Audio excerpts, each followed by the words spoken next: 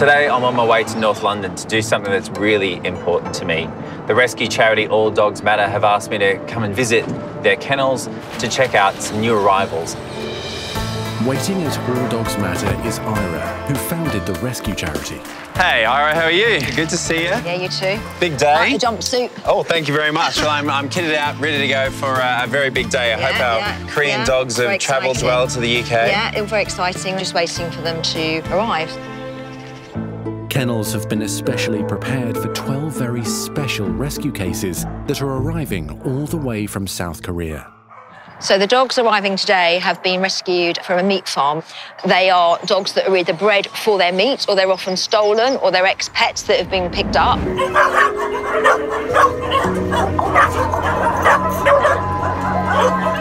They're kept on these farms, fattened up, and then once a year there's the Yulin meat festivals, where these dogs are basically tortured and killed, and it's horrendous. They're like death camps, really. The Korean government and lots of, young Koreans are obviously anti this now. They're working at closing most of these farms down and rescuing and taking out most of these dogs. Dogs are complex, emotional, sentient beings, so they understand what's going on around them. So the thought that these poor animals live a life where they're unloved, and when it comes to their final moments, they see what's going to happen to them. It's just, you just can't bear thinking about it. It's awful. These will be the first Korean meat trade dogs to arrive in the UK after being rescued by the charity Humane Society International. So we're looking quite shy, a little bit traumatised. Hello. London-based All Dogs Matter has been entrusted with finding them new homes. To be able to make just even the slightest bit of difference and have a connection that makes them think, you know what, maybe people aren't horrendous, which they must think right now. Hello, buddy. Welcome to Britain. And I hope that these dogs might finally see a good side to people. It's just awful to think this is the first time he's been shown true affection, isn't it? Well, absolutely. I mean, the trust that they give, considering how they're treated, is just, well, I think maybe we can learn some lessons from them. Well, let's get you somewhere nice and warm, shall we? We've got a lovely bed set up for you. My job today is to examine them all, make sure that they have survived the journey okay, and they're given their first set of vaccinations. Each dog is taking to its environment differently. While some seem relaxed, others are a lot more fearful. She won't bite. Poor Lulu, she's obviously seen a hell of a lot. She's one of the most nervous. She's petrified. She won't make any eye contact, won't look at you. She just doesn't want to see anything of the world. I mean, just wonder what she's seen in her little life up It's to so now. upsetting to see, isn't it? It's more upsetting now I've met them. It's really got to you, hasn't it? Yeah, now I've met them. Yeah. It's very clear the damage that has been done by these dogs being in the environments that they've been in back in Korea. These dogs have had no upbringing, no socialization, no training, no fun, no joy, and as a result, they just have nothing to give. She's completely broken down. She's just frozen. Lulu is clearly severely traumatized. What's going to be the hard part is teaching this beautiful dog to be a dog again. We do need to take a different approach when trying to examine dogs like this, because you simply have no history, and if anything, you know that they're from pretty bad beginnings. So they're going to be nervous, some of them fearful, some of them aggressive as a result of being fearful. So it is a case of just gently moving forward, doing the best for them, but trying to appreciate the traumas they've been through. A little feeling of what freedom feels like, sweetie. She's so sweet. Abby is the first dog Scott will be treating. The funny thing about dealing with Abby is just she's actually quite friendly. Yes, she's timid and she's nervous and she's shy, but she's not aggressive. And you think, you know what, after what they've been through, if they were trying to bite my face off, I'd understand it. But yet she's still got room in her heart for affection, which is just so desperately sweet. A little bit unsure of noises. Well, I suppose in her past, those sorts of noises could have meant death. To think they might have actually seen... Being grabbed out Yeah. of the cage. We're sitting here now, or someone Yeah. come in and grab her out. And kill her right in front of the others. companions. Oh, it's not worth thinking about. But sadly, it's a reality and it's happening. Yeah. We just need to stop it happening. Yeah, and for this little girl, she just needs to learn that she can be safe and confident here and no one's going to do that to you. It is a real privilege today to be the vet for these dogs. Okay, Abby, so you're going to be a brave girl. The first vet in the UK to examine them, give them a vaccination and then help them on their way. Hey, that's the first step to your forever home. Yes. I was really gearing myself up for a really difficult job today. So little Mocha here is behaving a little bit more like what you'd expect from a meat dog. I think so, yeah. A bit more aggressive. And a little bit of an aggression, yeah. So I think we're going to have to be careful here. Getting into the cage with Mocha and Jane, you can see that this dog is just quite fearful, quite nervous, and also a little bit reactive. And it's those dogs you can't read very well, and sometimes they go from fearful to aggressive. All right. You're not stupid. You know exactly what this is, don't you? I mean, he's acting just like you'd expect a dog from a meat farm to behave. He's like, all people are scum, and I don't trust one single one of you. Hey? Understandably, that type of rope would have been the kind of thing that would have been put around other dogs that he would have seen back in Korea and would have been dragged out to their deaths. So clearly he's going to be worried about that. Good boy. Now, we're really sorry about that. Good okay? boy. We're not trying to do anything mean to you. No, we're not. No, we're not. Okay, so I'm just checking the fact that Mocha is definitely a boy. And? He is, but he's got a bit of an issue in that he only has one descended testicle. Okay.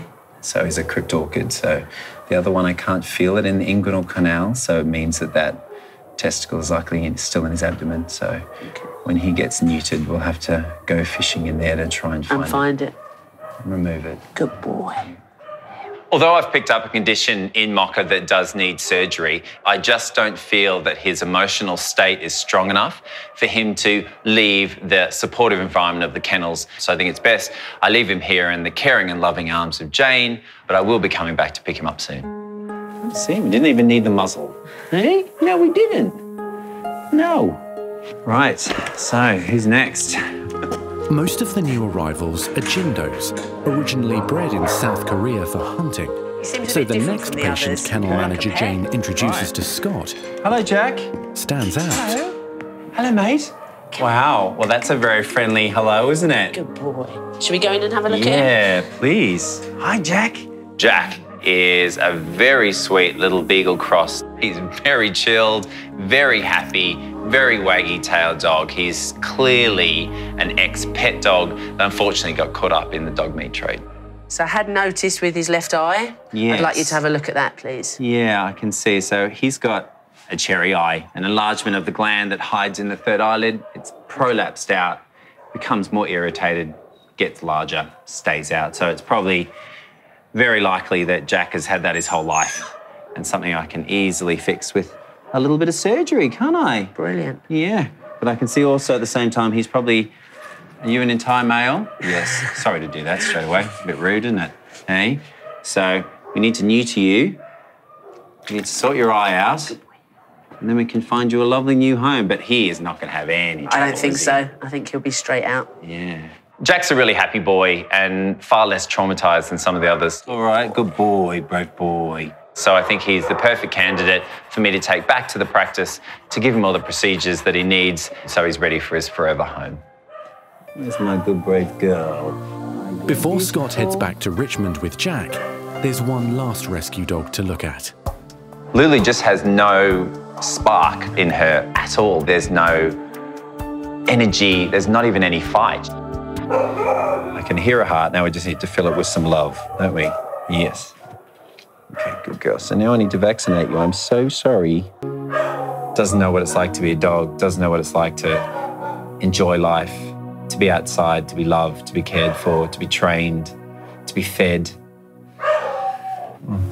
Just feel like you need to cuddle her for years and years to make up for everything that's been done to her, everything she's seen. We're sorry. It's going to get better. Yeah, well. It's been an emotional day for everyone. And with all the rescue dogs now vaccinated, Scott is heading back to the practice with Jack for his eye surgery. Jane, I will take this boy and you can look after the rest. That's great. Thank you very much. Come on, big boy. See you soon. Come on. Let's go. Come on. You're keen, aren't you? Come on then, let's go. Good boy. Come on, lad. Can you come? Come on.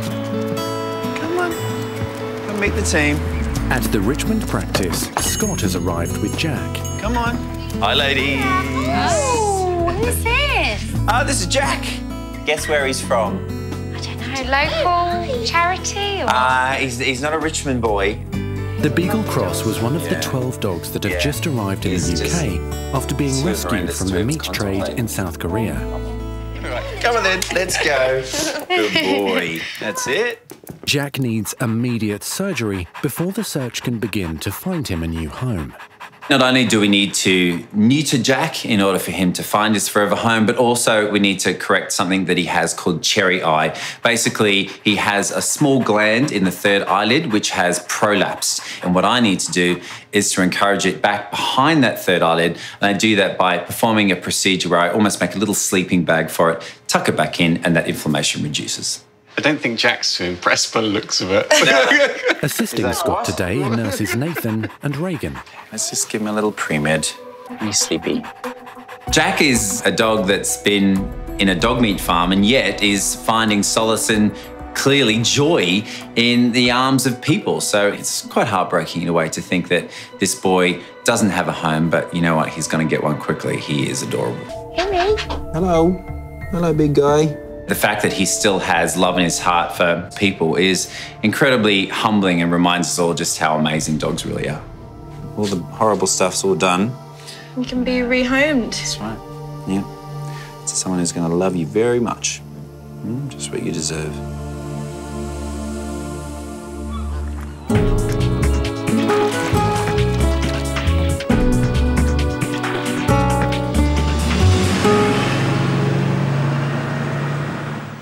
At the Isleworth practice, vet nurse Lily is bringing in her pet hamster Hello. Hi, Lily. for a pedicure. This is my hamster, Cricket. Hi, Cricket. Hi. Can I hold her? Yeah. Is it a girl? It is. Has she got enough bedding, do you think? Well, this is her burrow box. It's not actually her full cage. Nurse Gina and vet Phoebe are instantly smitten with the lively little hamster. Hello. She's very cute. Hello. She's very cute. Is she okay, though? Is there anything wrong with her? She's fine, but her nails are starting to curl over, so I think they might need a bit of a trim. OK, we can definitely do that. Oh, yeah, I can see what you mean. Yeah. They've got a bit long and they're actually sort of twisting her toes a little bit. A little bit, yeah.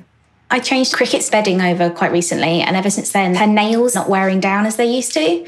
So they're starting to curl over, which can't be very comfortable for her. Right, then. Let's put her back in and take her through.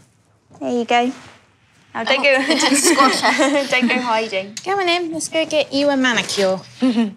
I've done nail clips in dogs and cats and rabbits. I've done them in every other possible animal I can think of, just never done them in a hamster before. So I'm a bit concerned that she's going to be really wriggly. And I know that also in hamsters, the stress of something like this can be quite dangerous.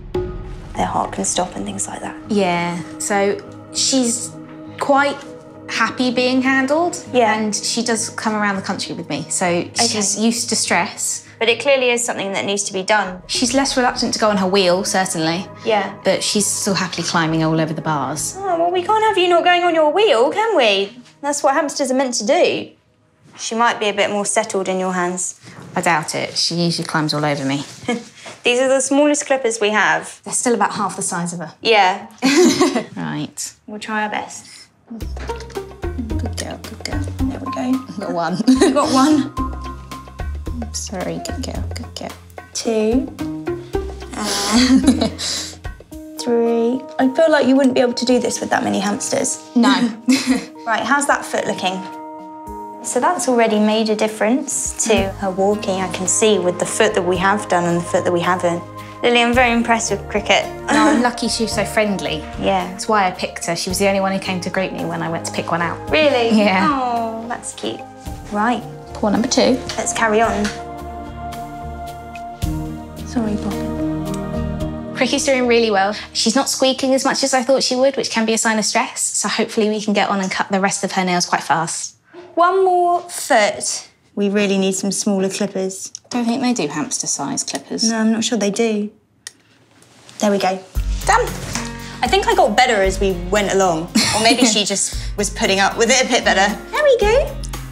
So it's really nice when you can cut hamster's nails like this because it clearly provides instant relief, so we can put her back on the table and her toes are now nicely aligned, and I think she's a lot more comfortable, and although she's not looking happier, I can tell that she's happier. Do you want a treat for going through that? What's that? Oh, she's doing really good, weren't you? Yeah. Handsome you are. I think you know you're handsome, don't you? And you know you're very cute. At the Richmond practice, Nurse Sam is spending time with Jack, one of the 12 dogs rescued from the South Korean meat trade. Someone's going to see you today. You might have a new home. It's been just a week since he arrived in the UK to hopefully begin a promising new life. Snoopy.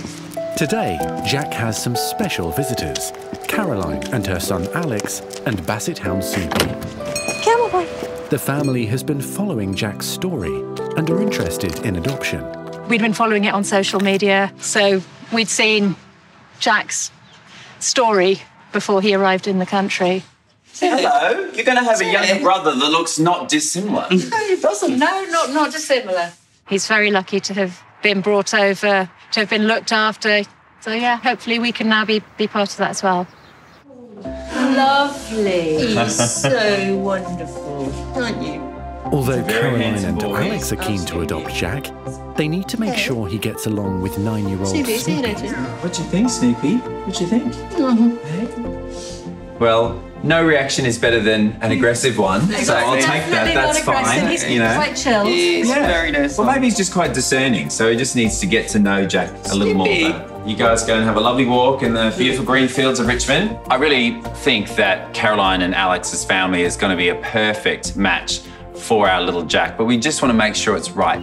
Come on, Jack. Come on. So they decide to take Jack for a little walk with Snoopy in the green fields of Richmond. Snoopy's always a little bit aloof. He's 9.5. He's one of these dignified old gents. He's not quite as excited as Jack, but it all seems good. Very happy. How's it on? Good, really good. Yeah? I think... Got on very well. They don't want to come back in. I think they Jack, might is it like love? each other. Well, brotherly love. But yeah, brotherly love. That's what we're having. I think the most important thing is that he's happy and it's the best thing for him. I'm really hoping it is. Well, that's it. I think the two big pluses that you give Jack is A, you work from home. Yes. So you are there to be able to give him the long walks that he needs. He's still a young, energetic, exuberant dog. Absolutely. But also, he doesn't tend to be upset when he's with the companionship of another dog. And that's exactly what Snoopy's going to offer. So for us, I think we couldn't think of anyone more perfect to take him. Well, we're very thankful and very thrilled. It's been a massive privilege to work with these dogs that have been rescued from the dog meat trade, and these are the lucky ones. And Jack particularly, he'll only know love from here on out. Good luck, guys. All the best. Thank you very much. Bye, Jack. Bye, Snoopy. Look after him for us. All right. Bye, guys. Bye-bye. See you later. Bye, Jack. Bye, Jack. Bye. See ya.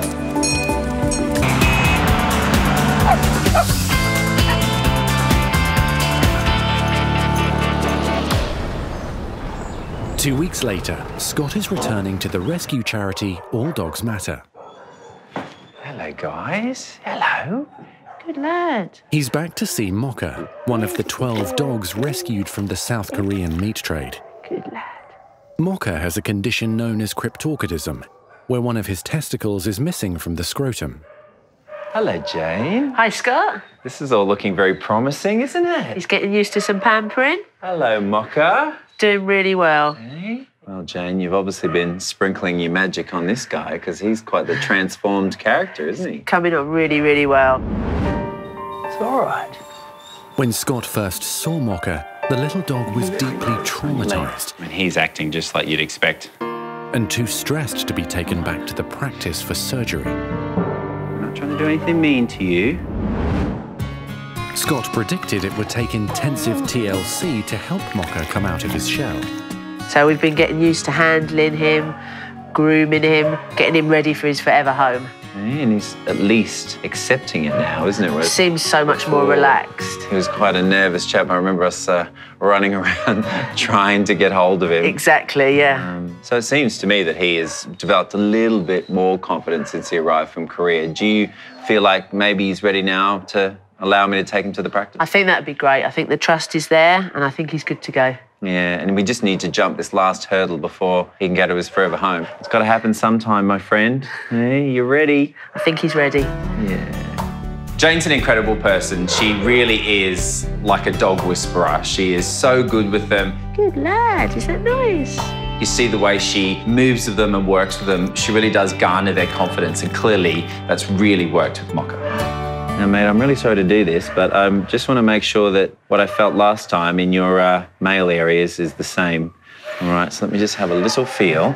Good boy. So we've got back here. So good lad. Last time, I could only feel one testicle in his scrotum, and the same applies today, I'm afraid. So there is just the one ball in the bag. Right. So the other one Mocha is likely to be in his abdomen. Okay. Still, so he would have been born that way, and he's classed as a dog with cryptorchidism. Okay. And that is a problem long term because that testicle will develop in a warmer environment, being in the abdomen rather than being in the scrotum, and that could mean he's opened up to, well, basically cancer. Okay. So it's better that we just take it out now that we know it's a problem, and then he can start in his new life. So that's good that he's ready to go.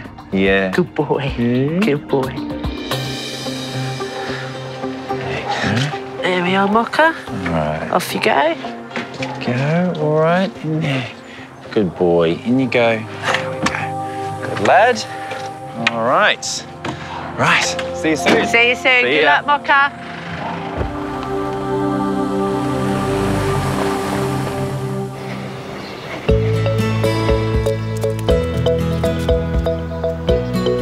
Cuddles? Gizmo, come and have a cuddle with Mum. Another one of Scott's patients will also be heading in to see him later today. No reaction at all. Grumpy Gizmo belongs to Sarah and David. Hello. Gizmo's our Persian cat, which is a rescued cat. And he's approximately 10 years old, because being a rescue cat, it's difficult to age them. Lately, the Persian rescue cat has developed a rather embarrassing habit. Gizmo's got a sexual preference like me. So, Hey? so I'd rephrase that. yeah, well, how can you rephrase it? All he wants to do is hump me leg or me arm. Gizmo, give it a bloody break. As soon as I come home from work in the evening, sit down and watch a bit of telly, he's on me and tries to hump me stupid. Yeah. No. No. Pack it up. No. We tried schooling him for it to try and prevent him from doing things like that, and it just makes him worse. Off you go.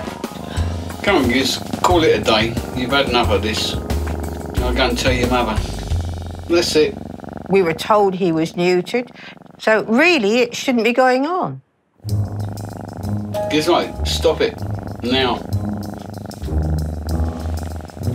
It's got to the stage it is embarrassing. All right, David thinks it's funny. I don't anymore.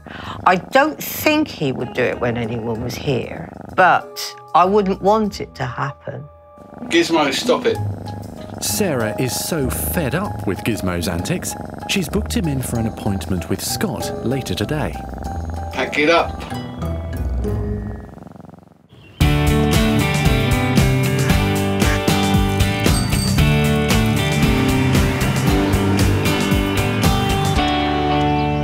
Come on, beautiful. Let's go and show you off to the girls. Hi, guys. Hello. Oh, who's this? This very handsome fellow is Mocha. Oh, wow. Yeah. Scott has arrived at the St Margaret's practice with Mocha. The timid little rescue dog is getting a warm welcome from receptionist Liz and vet nurse Jess.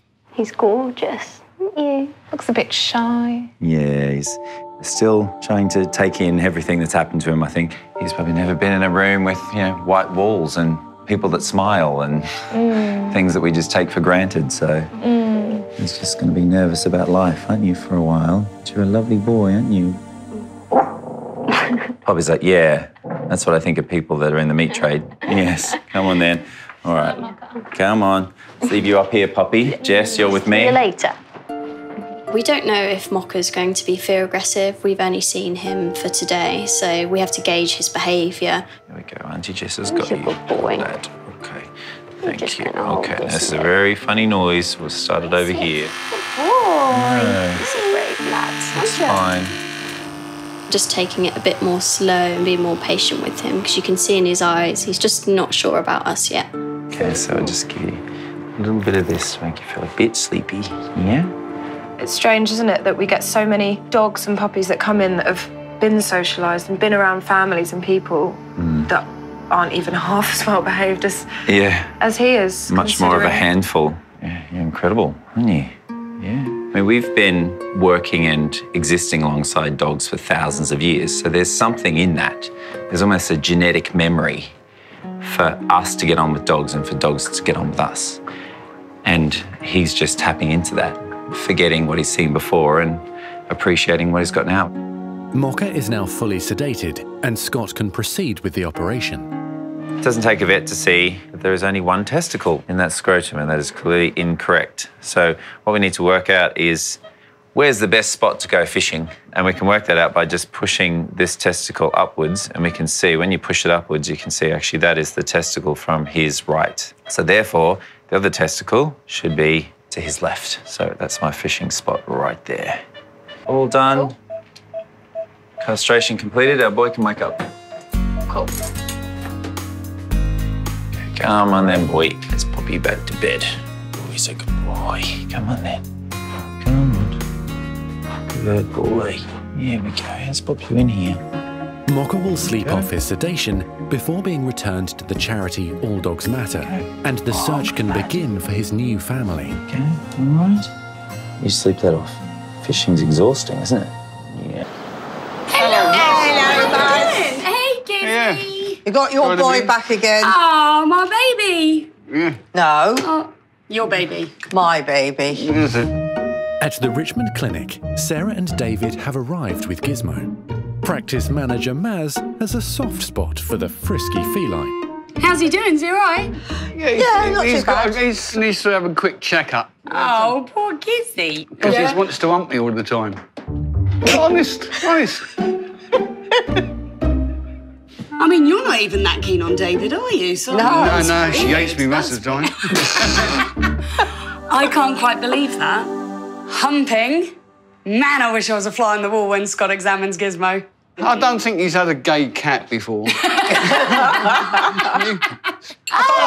some familiar voices. Hello, guys. You're all right. Hello, gorgeous. Mwah. Thank you.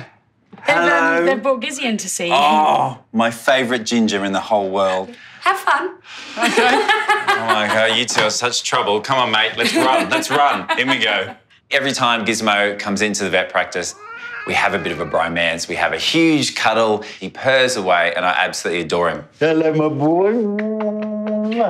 Oh, dear. I know. He doesn't like it. But today, he really doesn't seem particularly happy at all. Oh, dear. Got a right grumpy face on. He's normally a bit surly, let's be honest. But we sort of put up with it and we love him. But he seems a bit grumpier than normal. He is grumpier than normal. Yeah. Yeah. He needs to be looked at. His hormones are running. Oh, right. As in... His hormones are running. Well, he's neutered, so that seems an impossibility. I don't think so. He's supposed to be neutered. He's supposed to be, but his behaviour doesn't come across that way, not with David, anyway. If I'm sitting in an armchair, he would try to do my arm. If I lay on the settee, he'd try and do my leg. Come again? Not amused that we're all laughing at him. No, I think that's probably why he's grumpy. I'm quite sure it is. Does he just show that sort of attention to you and not you, Sarah? Not to me. Just me. Not just to me. Wherever. Just David. So, I don't know if you can supply pills or something for him. I mean, that's Daddy. That's just wrong. You know. Let's wind this back. What I want to do is just give him a physical exam. Yeah. All right, and just check him over. If I get you just to hold him around the shoulders, please, Sarah. I'm just going to sit down. I think it's really important that Sarah and David have brought up this complaint. With me, it is very strange behaviour, but sometimes when cats behave strangely, they're actually unwell. So I'm just going to have a little feel of his back.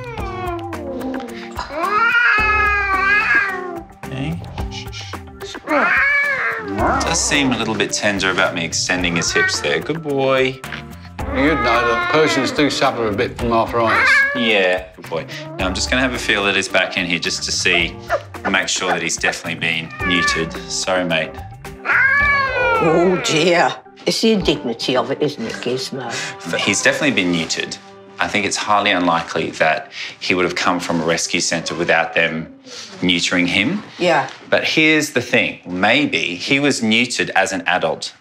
And what that means is, unlike a normal young kitten that's neutered early, they don't know what it is to feel sexually active. Yeah. He, on the other hand, has had all the testosterone coursing around his veins, and he's just been a red-blooded male, and he wants to perform. Continue, yeah. It may well be that your boy is feeling sexually active, but you're what he fancies, and not you, Sarah, sadly. Yeah, oh well. There's two issues here with Gizmo. One is a behavioural issue that he is doing this inappropriate humping. The second is that he has a medical issue. He has some osteoarthritis in his lower back and his hips, and it's making him a little bit more grouchy than normal. So we're going to do two things. Your job is to not respond to his sexual advances, and you're going to avoid any shaking, looking at him, talking to him, telling him off. None of that. You're going to completely ignore him, but what you're going to do is squirrel away in between the cushions of the sofa that you sit on a little spray bottle of water and just give him one spray in the face. Cats hate being wet most of the time, but particularly sprayed in the face. So the reaction he'll have is of disgust, and that should immediately calm down his libido. And Sarah, for you, I know that you will empathise with the fact that he's probably feeling a bit sore. And he has a bit of arthritis, and I know that you suffer with the same condition. He's uncomfortable. We're going to try a course of anti-inflammatories, okay? So you're going to be my nurse, you're going to be my behaviourist, and together I'm hoping we're going to have a happy and slightly less inappropriate ginger cat. Okay. Sound good? That's brilliant, Scott. Yeah. All right, sounds good. I'm very pleased that it's nothing sinister, that it's just something that can be controlled. All right, and look, let's not judge. You know, he's a lovely cat regardless of who he loves. Okay? I'll just get myself a dog. Oh, thanks.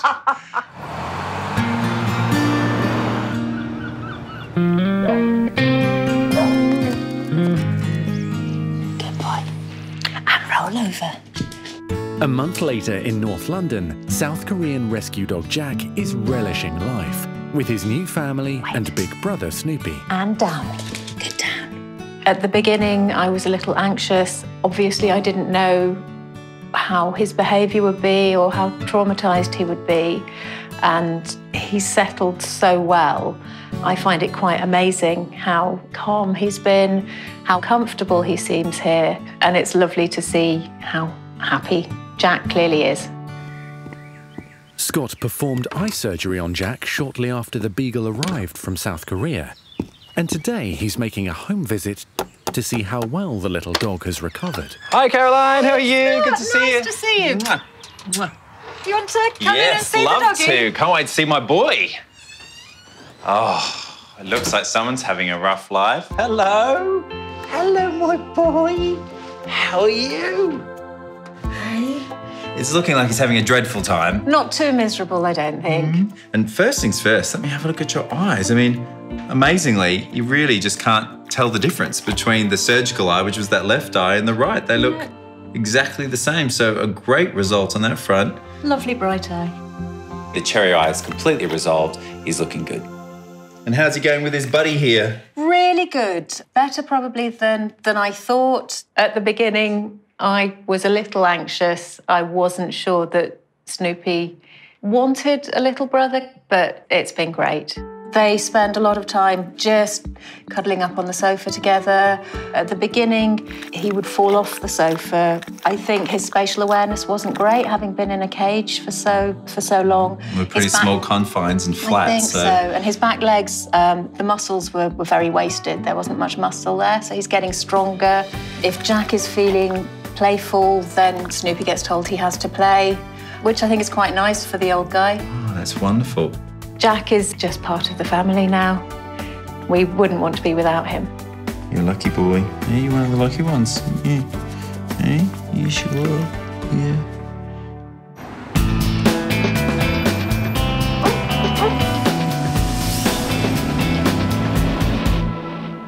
You gonna be a good boy from now on? Right? As for Grumpy Gizmo, the water spray and arthritis medications seem to be working. You're not bothered about doing naughty things now. He's no longer trying to hump David. All you want is a big old cuddle, don't you?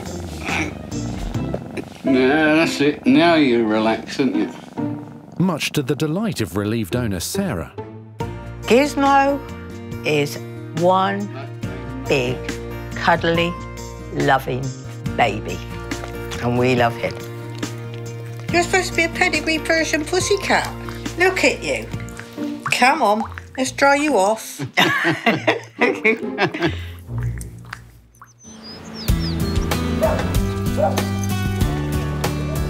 And there's good news for another one of the rescue dogs.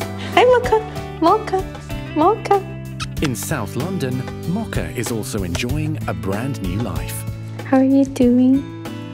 Mocha's new owner, Mina, is also originally from South Korea and feels strongly about the abuse of dogs in her home country. I always felt very bad about my culture and people eating dog meat. I always wanted to rescue dogs from dog meat farm, and that's why we adopted Mocha. Good boy.